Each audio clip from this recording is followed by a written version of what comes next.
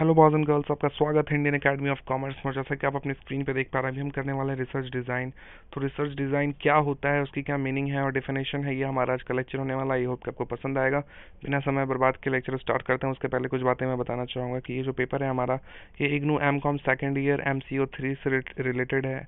Research methodology and statistical analysis. और जो हमारा आज का टॉपिक होने वाला है वो होने वाला रिसर्च डिज़ाइन। तो ये क्या होता है और उसकी क्या डेफिनेशन है, ये हमारा आज का टॉपिक है। आइए लेक्चर स्टार्ट करते हैं। जो लोग हमारे चैनल पर नए हैं वो हमारे चैनल को सब्सक्राइब कर सकते हैं और बेल आइकन दबा सकते हैं ताकि आपको मेरे वीडियोस की नोटिफिकेशंस मिलती रहें। तो आइए आज का लेक्चर स्टार्ट करते हैं। Research design is also known by different names such as research outline, plan, blueprint. देखो, जो रिसर्च डिज़ाइन होता है उसको अलग अलग नाम से हम जानते हैं, जैसे कि रिसर्च आउटलाइन, प्लान भी उसे कभी कभी कहते हैं और ब्लूप्रिंट तो कहते ही हैं। ठीक है। In the words of Fred and कर्लिंगर, ठीक है, फ्रेड एंड कर्लिंगर के अगर वर्ड्स में, शब्दों में अगर इसको समझने की कोशिश की जाए तो इट इज़ द प्लान। ये एक तरीके का प्लान है। Structure and strategy of investigation conceived so as to obtain answers to research question and control variants. तो फ्रेड एंड कर्लिंगर के हिसाब से ये एक तरीके का प्लान होता है, एक स्ट्रक्चर होता है, एक तरीके की स्ट्रेटेजी होती है जिसमें हम इन्वेस्टिगेशन करने की कोशिश करते हैं और इन आंसर्स को निकालने की कोशिश करते हैं, जो कि आंसर पाने की कोशिश कर सकते हैं, कोशिश करते हैं, जो कि रिसर्च क्वेश्चंस हैं और जो एक तरीके से कंट्रोल वेरिएंस है। ठीक है। तो इसके ऊपर हम रिसर्च करते हैं, प्लान और स्ट्रक्चर और स्ट्रेटजी तैयार करके। ठीक है। The plan includes everything the investigator will do, from writing the hypothesis and there operational implications to the final analysis of data. ठीक है। तो जो प्लान है उसमें हर एक चीज़ इंक्लूड होता है।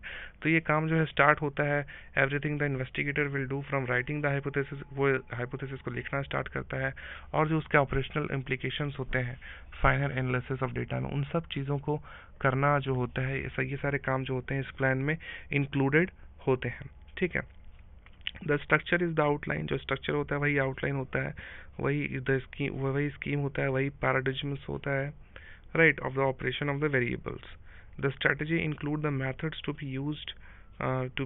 To collect and analyse the data. देखो, स्ट्रेटजी में ये सारी चीज़ें इंक्लूड करती हैं कि किस मेथड का आपको इस्तेमाल करना है जब आप डेटा को कलेक्ट और एनालाइज कर रहे हो। तो at the beginning the plan, starting में जो प्लान होता है, फिर जो डिज़ाइन होता है, इज़ जनरली वेग एंड टेंटेटिव। तो ये होता है प्लान, वो वेग और बहुत ही टेंटेटिव होता है। It undergoes many modifications and changes as the study progress and insights into it deepen. ठीक है। ये आगे जा करके जो है बदलता है, इसमें मॉडिफिकेशंस बहुत सारी आती हैं जब आप स्टडी और इंटेंस वे में करते हो और डीप में जा करके जब आप स्टडी करते हो, जब आपको पूरी जानकारी मिल पाती है, तो फिर आप में जो है मॉडिफिकेशंस भी आते हैं। The working out of the plan consists of making a series of decisions with respect of what, why, where, when, who and how of the research। ठीक है। तो जो वर्किंग है किसी भी प्लान का, उसमें देखो कुछ कुछ चीज़ें होती हैं जिसको अगर आप फॉलो करोगे, जिसको अगर आप ध्यान में रखोगे, तो आपका प्लान जो है, जो आपका डिज़ाइन है, रिसर्च डिज़ाइन है, वो अच्छे तरीके से काम कर पाएगा। जैसे कि व्हाट, मतलब कि हम क्या कर रहे हैं, क्यों कर रहे हैं, कहाँ कर रहे हैं, कब कर रहे हैं, किस लिए कर रहे हैं, किसके लिए कर रहे हैं। तो ये एक तरीके ये कुछ क्वेश्चन है जो कि रिसर्च डिज़ाइन से रिलेटेड है। अगर आप इन सबको समझने की कोशिश करोगे, अगर आप इन सबको ध्यान में रखते हुए अगर आप डिज़ाइन तैयार करोगे, प्लान तैयार करोगे, तो वो बहुत ही बेहतर तैयार होगा। ठीक है। According to pollen we young के हिसाब से, a research design is the logical and systematic planning and directing of a piece of research. ठीक है। तो according to pollen we young के हिसाब से एक रिसर्च डिज़ाइन जो होता है वो लॉजिकल और सिस्टमेटिक एक तरीके की प्लानिंग होती है, जिसमें आप एक रिसर्च को, ठीक है, एक रिसर्च के हिस्से को या रिसर्च को आप डायरेक्ट करने की कोशिश करते हो। ठीक है। और इसमें प्लानिंग आप करने की कोशिश करते हो।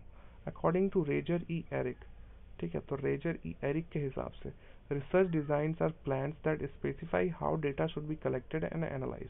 देखो, तो रिसर्च डिज़ाइन एक तरीके का प्लान्स होता है जिसमें ये बातें स्पेसिफाई की जाती हैं कि डेटा को जो है किस तरीके से कलेक्ट करना है और किस तरीके से उसका फिर एनालाइज किया जाएगा, किस तरीके से उस डेटा को एनालाइज किया जाएगा। ठीक है। आखिरी जो हमारा पैराग्राफ आई उसको देख लेते हैं। The research has to be geared to the available time. देखो, जो रिसर्च होता है वो अवेलेबल टाइम के वक्त पे होना चाहिए।